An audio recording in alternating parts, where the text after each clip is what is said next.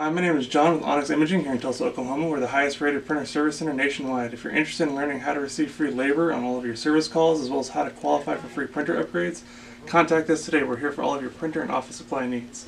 Today we're working on a Brother MFC-8910 printer. We're going to show you how to replace the drum and reset it after you replace it. It's a pretty simple process. The first thing you're going to do is open the front door here.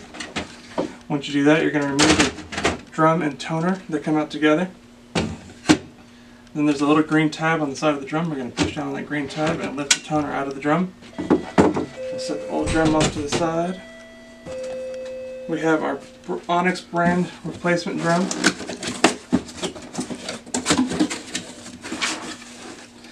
Inside of every Onyx brand drum, you're going to get replacement instructions.